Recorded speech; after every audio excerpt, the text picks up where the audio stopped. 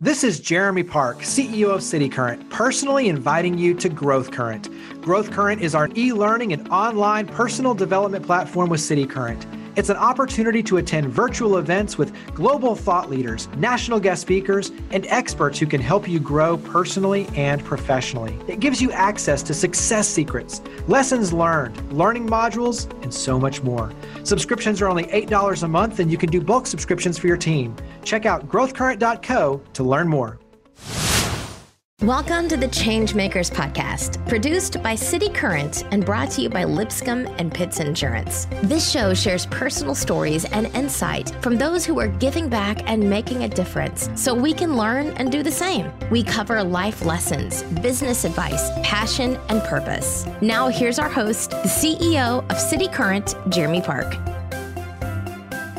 Welcome to the ChangeMakers Podcast. I'm your host, Jeremy Park. This podcast is produced by cityCURRENT. We're always honored to share inspiring stories and those who are powering the good so you can learn from them, be inspired by them, take their lessons learned, and we can go out together and make a difference. And so we are joined by Ed Gillentine. He is the principal and founder of Gillentine Group. He's the author of Journey to Impact, a practical guide to purpose-driven investing.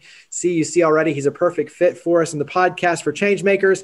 And he's also the host of a podcast, Journey to Impact. So Ed, how are you doing? Man, I'm doing fantastic. Thanks for having me today. Absolutely. So we'll definitely dive into your book. We'll talk a lot about your podcast and guests and everything you're doing on that side, as well as the mission-driven work that you're doing. But let's start out. Let's just get to know you a little bit. So give us a little bit of just where you grew up and about your childhood. Absolutely. So I guess we're relatively rare, born and raised in Memphis. Back in the 70s. So I'm a 1974 baby, right? So Memphis has changed a lot, right? And candidly, back then in those early 80s, my formative years, you didn't want to go downtown. And we were really struggling with a lot of things, poverty, right? You think back to those really high interest rates and just inflation and all that stuff. But I love Memphis. I've always loved it. I never really had a desire to move to the suburbs or anything like that. And so it's been really gratifying to see Memphis come, I'm not going to say full circle, but you go downtown now, it's cool, it's fun. We got a long way to go, don't get me wrong, with a lot of our issues, but it's been gratifying as a lifelong Memphian to see the change, the progress. What about brothers, sisters? Give us a little bit of vantage point on that. Yeah, I've got one brother. And he's a lifelong Memphian after the United States Navy sponsored his tour around the world. Lovely wife, Liz. And I got three beautiful children. One is in middle school, which is fun. And then I actually have a birthday this next weekend for my 10-year-old. And then I got a 9-year-old little boy who loves to fish, which I do too. So we have a lot of fun at our house. It's quite busy. I'll put it that way. Well, besides the fishing, what's a family tradition that started with you as a young child, but you've carried through for your family? That's interesting. It's crazy. Okay. I'll let the cat out of the bag a little bit here. We celebrate Christmas on Christmas Eve. And that is because we had so many family and we were traveling around on Christmas Day. It became unfun. So we said, hey, we don't have to do this anymore. We have Christmas early. And so that was something that was really hard for me to get into, but now I wouldn't change it. And even as we're not as busy now on Christmas Day, I don't think we're going back. What's something that on your end, when you look at your parents and for what you do today, are there any things that that really kind of helped establish this mission-driven work, this focus on making a difference and focusing on impact? Yeah, absolutely. I'm glad you asked that because that's really insightful. I think parents have a profound influence. And I think a lot of it is just lived out. And my parents were no different. Now I come from a faith-based background but I think it's the same whether you do or don't. But when I thought back on my childhood, especially while I was writing the book, I realized that giving a portion of what you had received, what God had given you, Like that was just never even discussed. It was never taught. My parents never sat down and said, you need to give 10% or you need to support the church. They just did it. And I remember the first time I got $20 for mowing the neighbor's yard. I got $2 bills and put it in the offering plate at church. So I think my parents taught me three things. Work is good. It's healthy. It's productive. It gives you dignity. And hard work earns money. And when you get money, it's not just for you. It's to help everybody else. And so those are things that I really don't think they ever sat down and said, here, we're going to have a lesson on whatever. I just watched them live it. Even we didn't have a lot of money, but they are two of the most generous people I think I've ever met. What's interesting is, and I think a book forces this, especially when it's a book that is kind of from your heart. So it's about your story. Many times, to your point, growing up, you don't realize all these lessons that you're learning. And then you look back later in life and you realize, wow, so much of it, although it wasn't necessarily intentionally taught, it was a byproduct of experiencing it growing up and being in that environment that really created this foundation to put you on the trajectory that you're on today. And so talk about college and obviously then how you got in this world of both investing and financial freedom, so to speak, and leveraging finances to make an impact. So carry that story forward. Yeah, absolutely. So I tell people, I feel like this idea of impact and wanting to help those around me somehow started really early. Like I'm talking 5, 6. It's just always a part of me. And then I mentioned mowing grass. There must have been some sort of entrepreneurial spirit in me, although I never would have said that until maybe 5 or 10 years ago, because I feel like I'm pretty conservative. And yet I've started like my own business. I tell people, so we're in the investment business. And so I tell people, don't ever come to me for timing the market, because we started our company in March of 2008, right? And right after that, I mean, it went straight down. I remember sitting over here on the couch, just watching that TV, and you're just like, oh my goodness, what's going to happen? But I went into college and I had my life kind of figured out. I'm a planner. If you spend any time with me, you'll figure that out. I like to plan everything, 99% of which never happens. So I wanted to work for like a Fortune 500, be a chief financial officer type thing. I was falling in love with finance as a tool, as a strategic tool, right? So in organizations, I believe money tells you what's important to them. If they may be saying one thing, but where they spend their money tells you what's really important. Or you can drive that strategy by where you put money. And so that was fascinating. So I thought I'd do the Fortune 500 thing. And so as soon as I came out of college, I went to work for a tiny little company here in Memphis. A lot of Memphians have heard of it and been in the store, Yarbrough's Music. And they had a retail music side and a commercial sound and lighting side. So I got to be the chief financial officer at the ripe old age of 22, had no idea what I was doing. But Tony brought me in. He didn't pay me much because he shouldn't, right? I didn't know anything. He did pay for my MBA. So I graduated from the now defunct Crichton College. And then I got my MBA from Union University. And it was their first cohort program. So, Jeremy, I'm sitting in this cohort program. They only allowed like 24. I want to say like 6 of them bailed out and got divorced. It was that intense in 2 years. But I was sitting around with more mature 15, 20 years in business, like FedEx, mid-level managers, other C-suite and smaller. I mean, it was perfect for a guy that knew nothing about what he was doing. And that was where my trajectory shifted a bit. So I thought I'd be a chief financial officer, work at FedEx. I get it. That's naive. But that's what my dream was. I'd take 3 or 4 weeks a year, go do service trips, mission trips, and give away a lot of money. That's what I thought I'd do.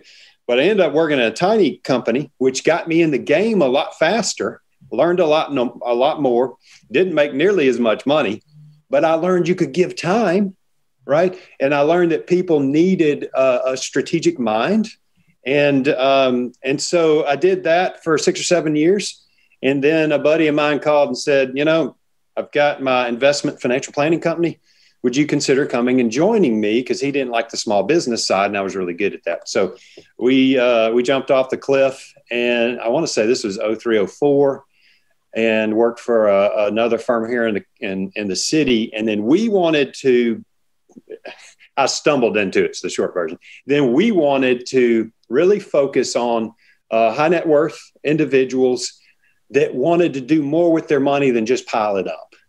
And so our logo is Heart, Wealth, Impact. And I think that's how it works. If you can get at the heart, then the wealth has a different, it becomes a different tool, and then it has crazy impact. I tell people all the time, you're going to have impact. Is it the impact you want? Right. And so we got into that. And so at the core, it's financial planning and investment management. Right. But behind all that, and we spend a ton of time, how do we understand the client's heart? And I don't care if it's Ethiopia where we work or 38126 in Memphis. I don't care if it's St. Jude or the Orpheum. Everybody's got a unique, frankly, purpose. And so we want to help them find that, draw that out, and then build a strategy to best create impact. And where that was my own journey, right? I was stumbling, and then I'd turn around and tell people, hey, I just ran into a wall. This is what you shouldn't do. And so my clients, it's a special relationship because we've learned together, right? And so I was making all sorts of mistakes in Ethiopia and working with some organizations in Memphis. I was still learning, right? And then now we have a niche where we help people all over the world doing impact. And that's kind of how the book came out because, I just kind of, frankly, it was more for me to get my thoughts organized. And so I wake up this morning, talk to a senator's office, talk to a guy in Ethiopia, a couple people around the country. One was about an apple orchard in Ethiopia and the sanctions and how that's affecting how we're helping people in rural Ethiopia. And the other is helping people like with their company and how they want to help their employees through the COVID insanity, right? So, gosh, I get to do stuff every day, Jeremy. I'm just like, man, this is insane. But I did fall into it. Well, but you fell into it and you were smart enough to recognize, okay, I'm going this way and then I can pivot over here and I can do this. So it's you fall into it, but there's also a recognition around purpose and, okay, I can take this experience, learn from it, move over here, take that and grow from it over here. And so you still have to be cognizant, reflective, and willing to grow from it to be able to make that impact, which obviously you are. We'll definitely come back to the book and talk more about that, but talk about your efforts because you mentioned it a few times in Ethiopia. And so talk about kind of that side of what you do. Yeah, let me get a running start to Ethiopia because Memphis is a special place, right? Always in the top 5 charitable giving per tax return, right? How the IRS tracks it. Usually in the top 3, and we trade off, believe it or not, with Birmingham, Alabama, and Memphis for usually the top 2 spots, right? I think that's fascinating. And you think about a culture, and Memphis has a lot of challenges. And I tell people, I feel like we have a self-esteem problem in Memphis as a city. And oddly enough, I really feel like you got to tip your hat to the Grizzlies because since they've come, they've created some sort of buzz, right? But there's all these things going on downtown. Those things, I think, Jeremy, started back in the 70s and 80s when the businessmen of Memphis were trying to work with the government and let's get this stuff going. And finally, they just said, the heck with you guys. We're going to make it happen. And you've got some of the most creative philanthropists, some of the most creative social impact businessmen from the Turleys to the Barnharts to Tom Phillips. Fred Smith. There's some really smart, creative people that look at a problem and they say, we're going to fix it. We know we're not going to get it right off the bat, but we're just not going to give up. And just like my parents, I think there must be something to that culture, being around those people, just hearing them. You maybe you go to a high school graduation as a kid, boring as all get out, but maybe you hear Alan Barnhart talk a little bit. You think, oh, well, that's a perspective I never heard. All right. So then I went to, this is kind of funny. Some friends of ours started an organization to help street kids in Ethiopia. This is the fast version. And when you're young and dumb, you can't get smart people like Alan or Fred or Tom to sit on your board. So what do? You ask your friends, right? And so they asked us. This is my wife's college roommate.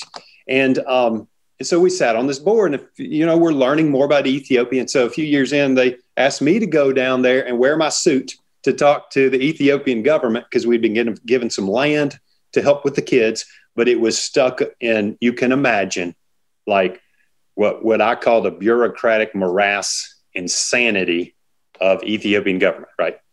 Which is not that different from the U.S. government.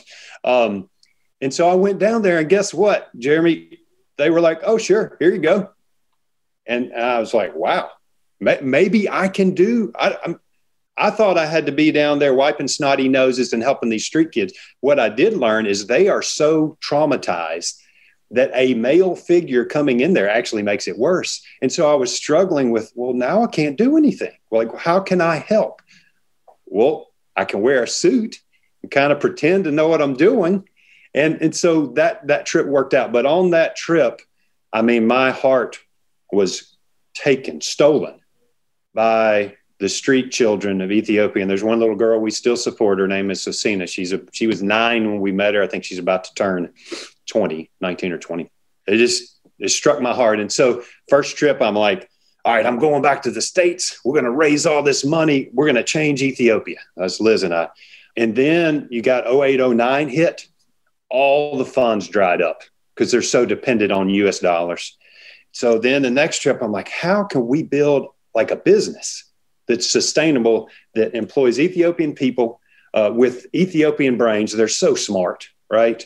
That celebrates Ethiopian culture, and get this was surprising to most people, uses Ethiopian dollars, Ethiopian birr. We don't want to make money and take it out. We just want to keep growing Ethiopia so that then we can have a place for these street kids to potentially go work. So from there, I would go down, and I would, if exploratory trips comes up, we'll hear more about it. But I would go down under the guise of like a medical mission trip, but I would sneak off and look at businesses. And I went all over the country. A buddy of mine, John Ozier, a longtime Memphis family, but John's a good buddy and invested over there with us. We would just sneak off and go look at business. We probably looked at 15 different businesses. We thought we were going to do pure water well drilling, but the corruption in that industry was insane.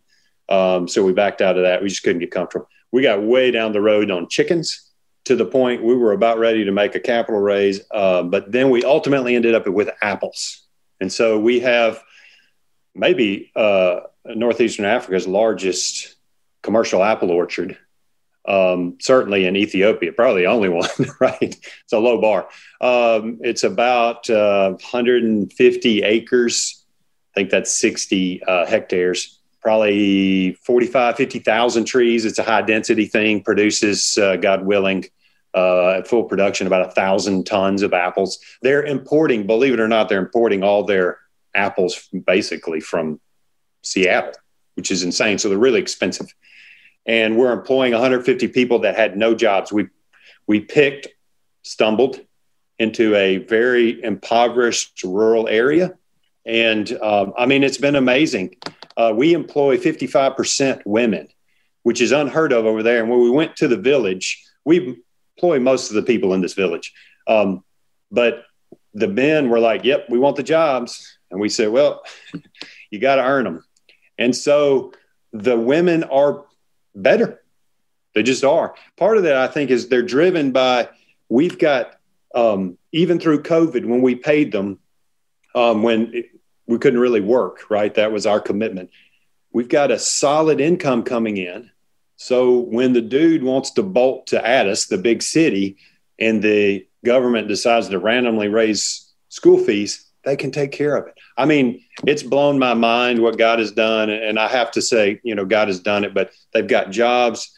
the joy that they have working there, dignity. I mean, all these things, Jeremy, are amazing. So the goal there is to, with the profits, fund Ethiopian NGOs that are helping street kids. And now we've realized one of the best things we can do for impact is to start other businesses that employ people. And I'm blown away by how it works. But I promise you this, if you were to go back and talk to the three of us that had this initial vision, never saw it coming. Again, stumbled into it, but you see something, you chase it down. You see that, you chase it down. You're like, oh, that was a terrible idea. Let's go. So that's it. Well, but it goes back to, even like you said, for the entrepreneurs, you know, the Fred Smiths, Pitt Hydes, I mean, all these amazing Barnharts, you know, these names that are iconic in Memphis and the Mid-South. Like you said, they're smart enough to realize we may not have everything on the front end figured out, but as we go, we're committed to the mission. We're committed to make a difference. We'll figure it out. Yep. Same thing on your end. It starts one place, but you're smart enough to realize we're committed to the mission and we're going to figure it out. And it leads you in the right direction, which all of a sudden then creates these tidal wave opportunities of impact. Yeah. Carry that forward to the book, and then we'll dive into some of the main principles from the book, but talk about the book. Yeah. So a friend of mine really pushed me, hey, you should write a book, right? And I'm like, why do I want to write a book, right? First of all, I'm not very smart. Second of all, I'm not a very good writer. And third of all, who wants to read what I have to write? And so he kept after me for 6 months or a year. And finally, he made me mad enough, actually. He was like, what really gets you fired up? He's kind of pushing. I was standing right here talking to him on the phone. I remember this, I guess, 3 years ago. And I just kind of exploded. And when I finished, you could tell he was like, see what I've been telling you. And right at that moment, it clicked to me, wow, I just spewed out like 8 chapters. And then I started realizing, well, Alan and Pitt and Tom were so gracious to share their mistakes. Alan and Tom do a lot of work in Africa. And I mean, they put all the cards on the table. There's no telling how much money and time they saved us. And Memphis is like that. You can call almost anybody up and they'll share their mistakes with you. I think the impact community is that way. You go back to what you said. People that are so focused on the mission and don't have egos, they don't really care who gets the credit. So anyway, I thought, I've made a lot of mistakes. I'll just put them in the book. And so I started writing, and it came out of that. And then I start looking back at my story and asking, how did I get here? Nobody sat down and said, do this, right? But then you start thinking about your parents, and you start thinking about your pastors, and you start thinking about your teachers, and then you go on a trip maybe. The guy that influenced me the most in my philanthropic philosophy, I guess, very rarely talked about his giving. He lives in Nashville in his 80s now. And for some reason, he sort of took me under his wing. Again, I'd have to give credit to the Lord for that, just that relationship. But he taught me more about giving just by spending time with him. And so a lot of those things fleshed out, mowing grass, having my brother, like I would talk him into buying the G.I. Joes and the Legos that I wanted so I wouldn't have to spend my money. And all these mistakes and things that I learned from people. And then, I was able to go to Russia. I remember that in high school, right after the Iron Curtain came down. And you may not be old enough to remember this. I mean, the Cold War was kind of a big deal. And all you saw on television were amazing athletes, booming businesses, and those big parades through Red Square with the big missiles. You can still YouTube it. But I always thought Russia was this powerhouse. And I went over there, and you realize, wow, once you go behind the curtain, it was broken. And I realized the power of economics, of business. And that's what they needed, right? Never quite got the free market concept. I think there's a lot of reasons for that. So I went there, and then going to Africa and stuff. you just see, and it's my gift, right? There is a 100% place for nonprofits. I think about what the Gates Foundation has done for AIDS in Africa. I mean, all the smart people were saying Africa is going to be gone, devastated, by the late 90s. And so you get these retroviral drugs over there, but to get them out in those massive quantities all over. So I know there are pockets, but basically, certainly in Ethiopia, but across Africa, there's no reason to die of AIDS anymore, right? So I think, so what I'm saying is that there's room for nonprofits. There's room for the arts. Like, I'm passionate about the arts because I think a lot of times, and I've never heard anybody at St. Jude say this, but you can sort of imagine my point. If you're not doing pure water well drilling in Africa and saving kids from cancer at St. Jude, you are wasting your money. Why would you give it to the Orpheum? Why would you give it to the Lincoln Center in New York City? Oh, that's a terrible way to look at it. Because if those kids and their parents need a break at St. Jude, where do they take them? They take them to the Orpheum, right? To get away from the pain, right? From all that they're going through. Well, you don't have the Orpheum without $1 bazillion or the donors giving to it. And so I think through all that, it shaped it. Everybody's unique. I was good at business, and inevitably, Jeremy, if I see an organization, they'll come to me and say, hey, how can I do this better? I always look at it. How can I make this as a self-sustaining for-profit enterprise? That is a lens that must be, I don't know, glued on my face. I don't know.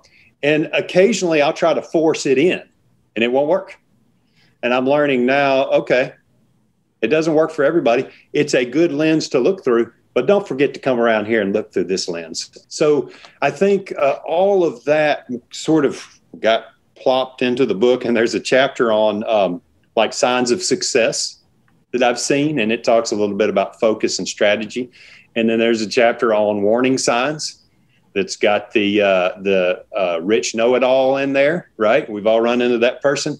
But they were, long story short, it was basically just me watching people making mistakes, going back, being committed to the mission, being committed to saying, you know what, if I'm messing it up, I'm out of here. Brian Fickert's book, When Helping Hurts, is one of the best impact books. I think every nonprofit ought to read that.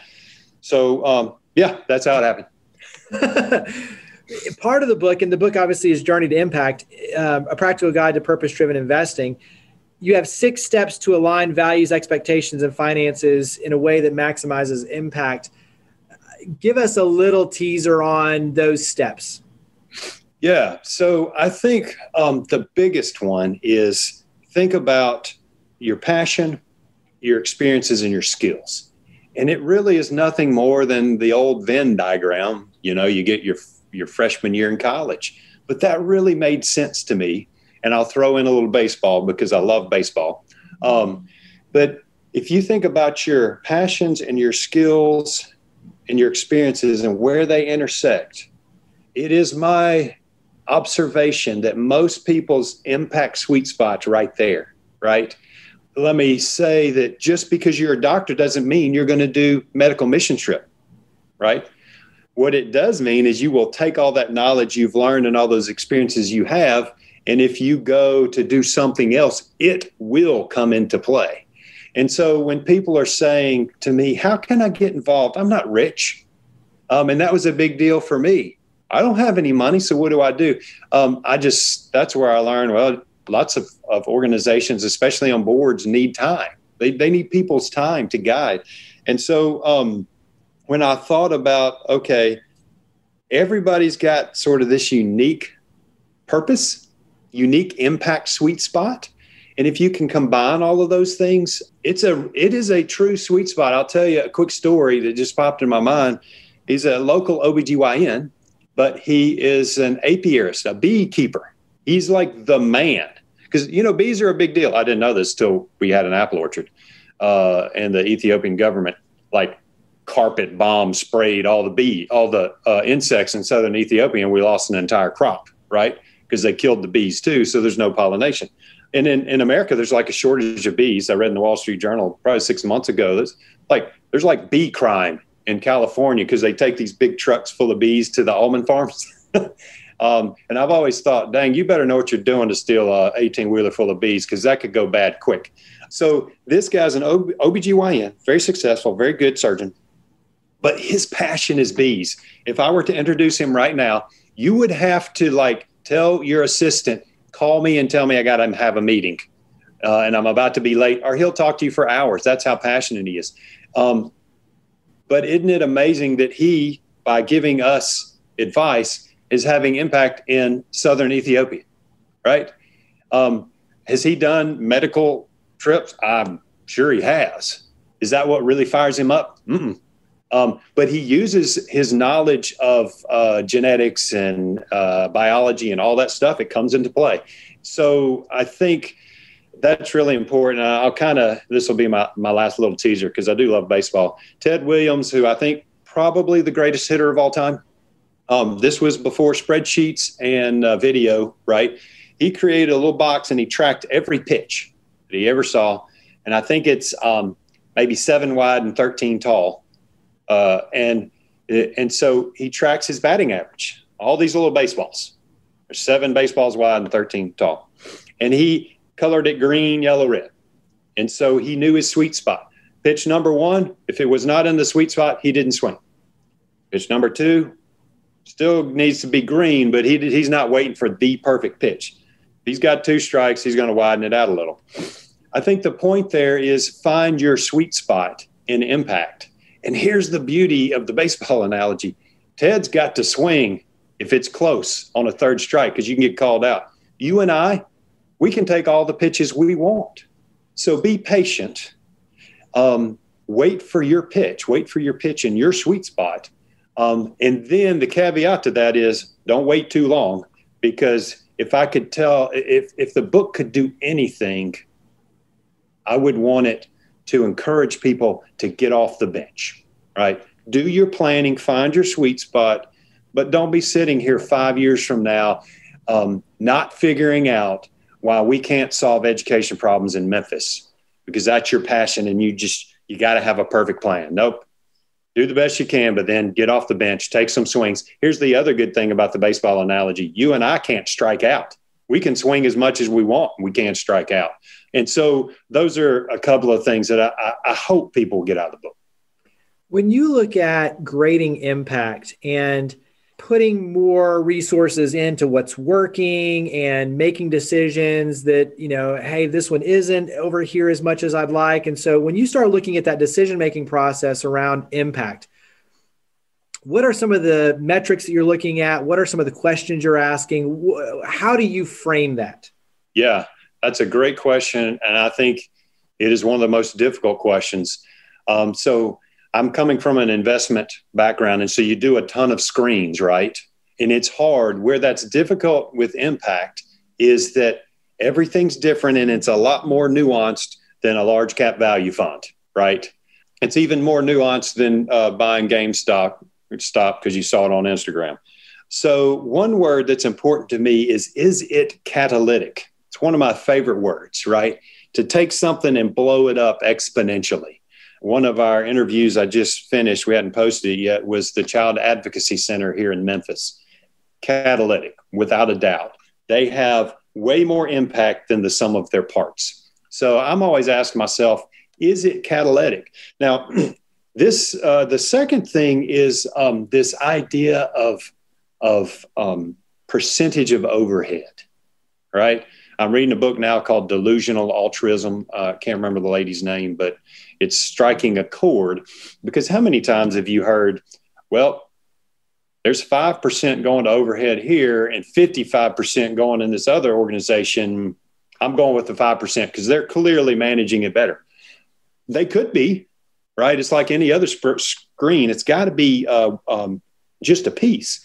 But if you're trying to teach kids how to read, right? Because as far as I know, research still supports the fact that a 2nd grade reading level is critical, because you go 2nd or 3rd grade, you go from learning to read to reading to learn, right? Certainly true of our kids when that clicked in right in that area. So used to with reading programs, you would want to take them to a 12th grade level, but that's not really, that's a lot of money for those extra, 10 years or whatever. And so when you think about the cost of delivery there, what if your overhead is higher because you invested in software and humans to teach, not necessarily the kids? Well, if that gets lumped into overhead, if you will, administrative expenses, I would probably say in that case, that's probably a good use of money. You expanded your capacity, right? So I look at that overhead expense. Not everybody is set up like World Vision or whatever, where you can funnel. Matter of fact, we tried to do that in Ethiopia, where you can say $30 a month will go to this kid for vitamins and everything. It's really hard to do, but they've been able to pull that off. And so they give a huge percentage to the children. So I think as a catalytic, what's the overhead look like? And I like to look at, are they being strategic? Like, do they really have a strategy? Are they pouring into the research behind it? And then are they willing to make change? Jeremy, it is terrifyingly difficult if the Assisi Foundation here in Memphis comes to you and say, we're going to commit $250,000 a year for you to make this change because you've submitted a good thesis. We like this. We're behind you. And then you and I go out there and 6-8 months later, we realize we got it wrong. Justin Miller, Slingshot comes in and does some research and they say it's wrong. It is terrifying to go back to the foundation and say, time out. We really thought we were on the right track, but we weren't. And we're committed to the mission. And if you guys pull your funds, we understand.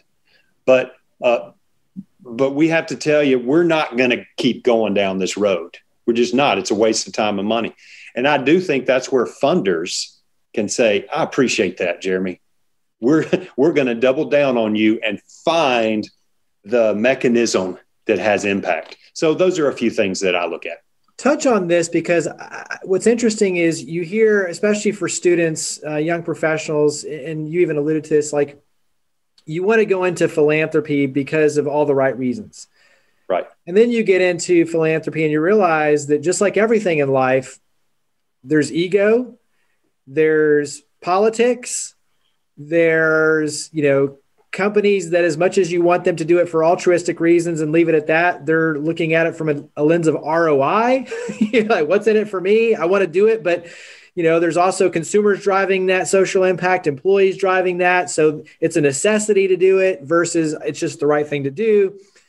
There's all these layers of philanthropy that you kind of have to weed through. Talk about it from your vantage point of managing ego, politics, the nuances of ROI. How do you view that? Yeah, great question. I'll do my best. I'll just throw out my thoughts with the caveat that it's a work in progress. Anytime I can stay away from a politician, I will, right? They just have different pressures, no matter who they are, whether I like them or not, right? They have different pressures. And the higher up the food chain you go, you get into national politics, it's even more challenging. So I try to stay away from it. But occasionally there needs to be policy changes. I'll pick on one that I think is a problem, and I don't have the answer, right? But I can see it's not working. But education, public education in our town, and I'm going to say in most of the towns across the country, is broken. Not hopeless, but it's not getting it done, right? So how do you deal with that? I think when you got entrenched bureaucracy, think about academics. They got a million different great ideas. And one of the problems, I got some good friends and family members that have taught in the Memphis City schools for years. I mean, holy smokes. Every time you turn around, there's a new, I'm not going to say fad, but a new idea. Well, educational ideas need 10 years to sort of germinate. And if you're changing them every 3 years, that just doesn't make sense. That's a policy level change. And you got to you got to have perspective, really long perspective. That's what's going on in Ethiopia right now, right? They're making great strides, but it's old school communism coming out. And so that's why when the current prime minister released 10,000 political prisoners from previous regimes, like I had no idea that's what that big building held.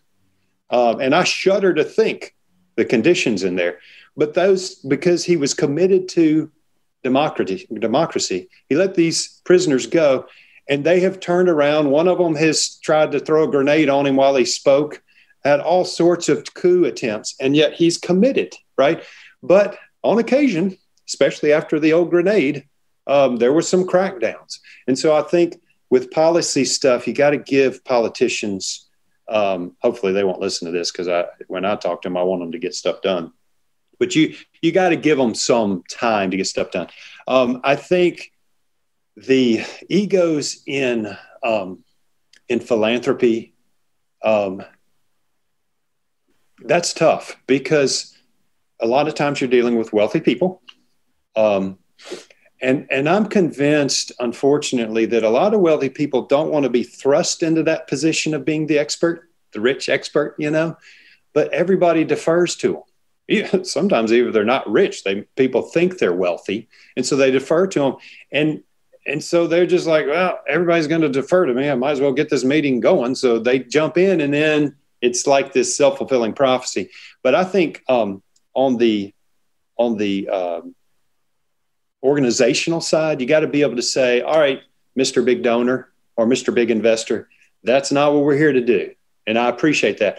I would say that a lot of those egos, I think this is true, Jeremy. A lot of them, if you push back, they appreciate it. They respect it. And so we're probably being a little harsh calling it egos. I do that all the time. It is what it is. But I think a lot of it is just they kind of stumbled into it. But you do run into somebody that, I don't know, made $50 million building, metal buildings in the Delta. And all of a sudden they want to come tell the Dixon Art Gallery what kind of art, is good, right? And we're having conversations with this guy about Michelangelo's David and Picasso's whatever, right? And you're like, how did that happen, right? I know you still read the comics in the paper. So that is challenging. And I think you have to be gracious, but you have to stand your ground. I think those are two big ones for a young person getting into, like, how can I change the world? Give yourself time. Okay. So you got all the swings in the world you want. At the same time, wait for your sweet spot, but no, I'm starting to sound like an old man, Jeremy, that until you're 35, you're still figuring it out. Like, you're still finding your groove. So if you're like, man, this just isn't right, at least try it. And then you either check it off the list. I promise you this, anybody that's listening, whatever you try, it's going to come back at some point in your life, and you'll be making a decision. You're like, you remember that? And it's going to help. But give yourself time to try a bunch of different things and you'll learn. And then I think it just narrows down. But for me, and this is not to say you can't do it when you're 15, like the girl doing climate change stuff. But I think for most people, you probably are 30, 35, and then you start to get fired up like you and I about stuff because I'm pretty confident I found my groove. If you're more than 35, I'm not saying that you've wasted time. What I am saying is look back and write your own book and see, wow, there's a clear trail there if I'll just take the time to look at it and then take off. Yeah, absolutely. I agree.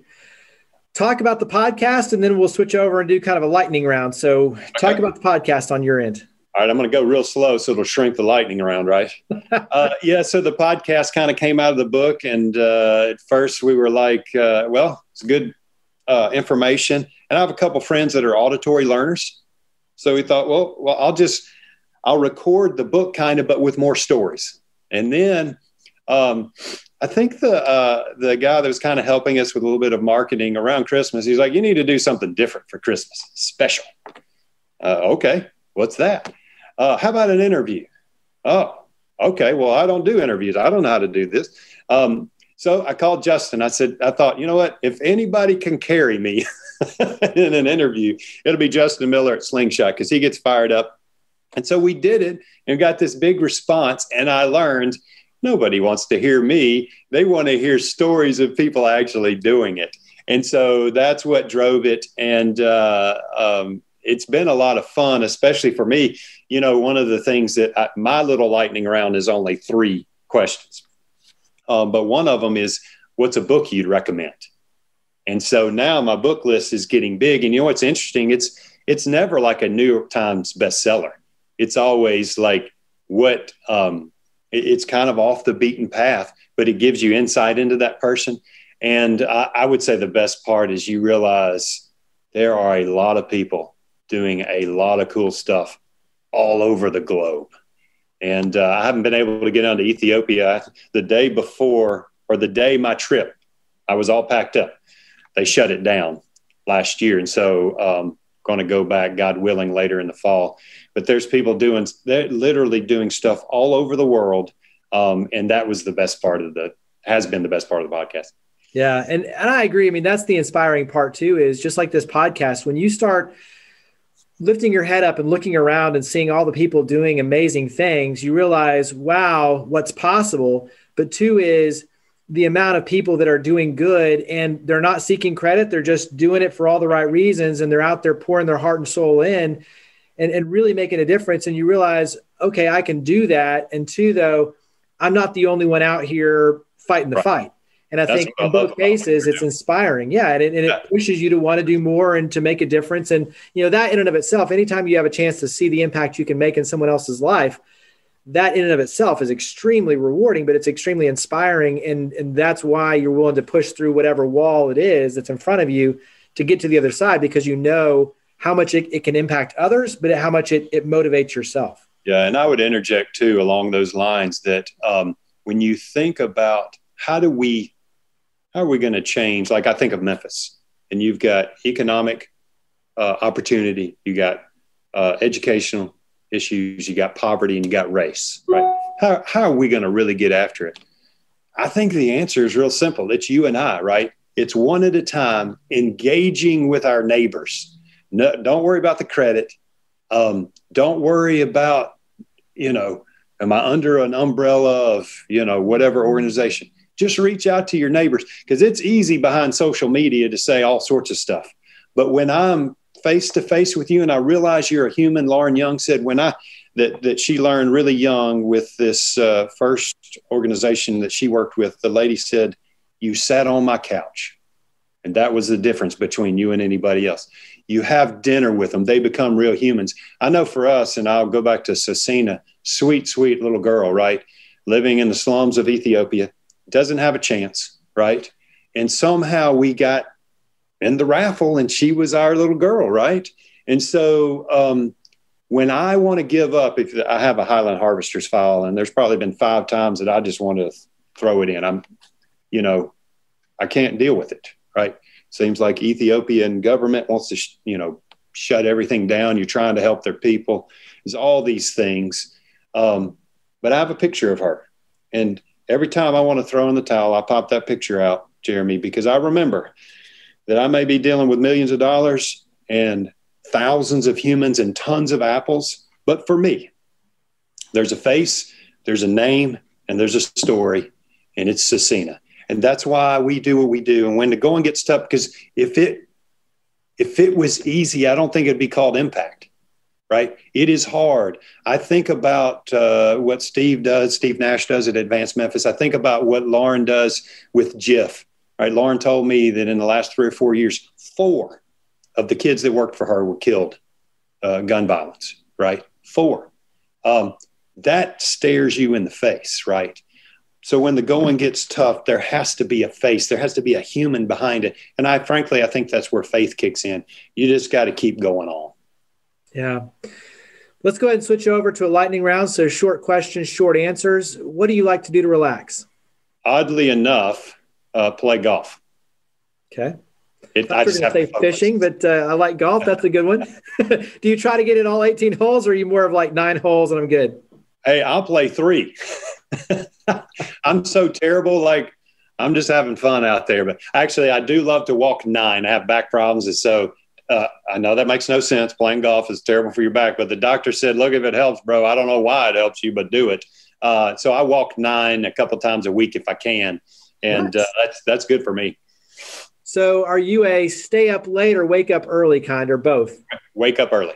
Nice. Okay. Ethiopia's changed that because of all the dumb time zones. I was on a phone call with Australia, Ethiopia, New York City, and me the other day, and I finally gave up. There's this little app that's like keeps up with time zones, and I finally gave up and said, y'all just tell me. Somebody's going to be up in the middle of the night. I volunteer. Y'all tell me when to be there, but I'm typically a morning guy. Where do you and your wife like to go to dinner or on a date night? Southern Social. All right. Nice. Okay. That's good. Now, You like I to will tell patio you that- outside, or do you like to eat inside? We're probably inside at that level. With kids, we don't get to do it much. We've been trying to schedule a date for like 6 weeks right now. But the Gillentine go-to is Lost D takeout. Okay. Nice. Friday nights, you will find us at Lost D getting our takeout, and then we go home and watch the Great British Baking Show. There you go. Everybody's got the routines. So where do you like to go on vacation? We like the beach. We like the Panhandle, and our new favorite place. We're kind of an introverted family, and we found a place in Fort Morgan that's like kind of a little resort, and there's like 2 or 3 restaurants, and the main thing for me is an ice cream truck. And so we just go there. And matter of fact, I ran into a bump writing my book. I just couldn't. I was stuck. So I said, Liz, can I go to the beach? That's where I go to chill. I don't like getting in. I'm afraid of sharks. I don't know. But I went down there, dude, and I hammered that book in like 8 hours. But I guess the beach just kind of cleared my head. But that's where we like to go, Fort Morgan, Alabama, of all places. It's beautiful. We chill out and eat. Like, we eat copious amounts of ice cream. Nice. Nice. I like it. When you have guests come in and visit Memphis, where do you like to take them? Oh, that's a good question. If they're meat lovers, I'm a Central barbecue guy. And they just put one across the street. So I would say Central if they're barbecue. If they want like a Memphis experience, like just fine dining, I think Iris is really good. If they're more like me, we're headed to Gibson's. Now, I will stay up late for Gibson's Donuts. And I've done extensive research all over the country, even in Ethiopia, which donuts are not a thing. They got their first real donut shop about a year ago. But warm Gibson's glaze without peer in my research all across the country for 10 years. Nice. Nice. Maybe that could be an entrepreneurial venture on your end, is launching a donut shop in Ethiopia. Yeah, you can have your own chain of donut shops. That's exactly right. I will say Sweet Lala cinnamon roll is kind of insane. They are. Those are good. The good stuff. And her cooking and everything else that they do is amazing. Yeah, it is. So what do you like to watch on TV? Wow, that's good. I'm kind of a documentary guy, although it ranges. Right now, I just finished a takedown of Osama bin Laden. I'm halfway through the Pink, the rock person. I'm illiterate with pop culture. So Pink, and then the Nutcracker Ballet documentary at the New York City Ballet Company. You got quite diversity there. That's good. And I watch a lot of golf. So you get such a nice insight into everyone's life with this. Some people say I'm crazy, but I like to see. I like the word diverse. Well, you mentioned book. So what's a recent book you've read? Recent book that I've read right now, the one that I really like is Delusional Altruism that I mentioned. I think if I had to make, if somebody said I got 3 books to read for impact, I would do When Helping Hurts by Brian Fikkert. That's more of an international touch. Toxic Charity is really, really good, especially it's out of a guy from Atlanta, and Atlanta has a lot of the same issues we have. And then if you're going to do any work in Africa, this book's not in print. It's really expensive. It's called African Friends and Money Matters, written by a college professor, I don't know, probably 40 years ago. And it helped me understand the different mindsets in what I would call high touch cultures versus us, where we're just more transactional. And money is a big problem in Africa relative to Westerners coming in. But I'm convinced a lot of it is simply we don't understand how it's not as important to them as it is to us, and it gets us in a lot of trouble. You're creating your legacy every single day, obviously, and you've come a long way, and you still have so far to go. But what do you hope many, many years from now that people say about you and your legacy? I hope that my children will say that he loved us and he walked his talk. I hope that God will say, well done. And I hope that I will stay committed to the mission that I think I'm called to. And then I'll let the chips fall where they may. Nice. Wrap up with contact information, website, social media. Where do we go to follow you and your efforts? Absolutely. So edgillentine.com, I think we've worked hard to make it a good resource. It's got a lot of book links, articles, white papers, that sort of thing. So I think that's really good, edgillentine.com. You can also buy the book there. I mean, you can get it at Amazon. It's probably the easiest way, right? Everybody's got the little app. And it's also on digital, so iBooks or whatever. So you can get that there. Instagram is Ed Gillentine, and that's mostly where we do a lot of sort of our I guess public outreach, and then occasionally I get to speak, and so that those opportunities are on the website as well. Well, Ed, greatly appreciate all that you do, and appreciate you coming on the show because you are a change maker. So thanks for all you do, and thanks for being a part of the podcast. Thanks for having me, brother. Thank you for listening to the ChangeMakers Podcast, produced by cityCURRENT and brought to you by Lipscomb & Pitts Insurance. To learn more about our guests and share your stories of others leading by example, visit us online at citycurrent.com or follow us on social media using @citycurrent. Please make sure to subscribe, rate, and review our podcast wherever you listen. Now, think big, start small, and act now. Be a change maker.